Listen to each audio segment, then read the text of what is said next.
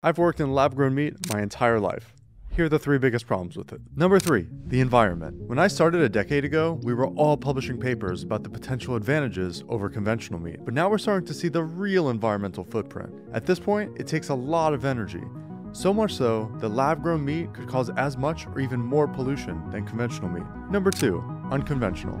No way around it. Meat coming from cells is definitely different. Some people simply don't want meat unless it's from a killed animal. And I get it. If that's you, all good. We're just here to teach you about the idea. But the unease for lab-grown meat is definitely real. And one quick before our number 1. Right now, meat from cells is mostly limited to simple products like nuggets or burgers. But meat is way more than that. So we'll need tremendous breakthroughs to make more complex products. And number 1, dead animals? So for cells to become meat, they need food.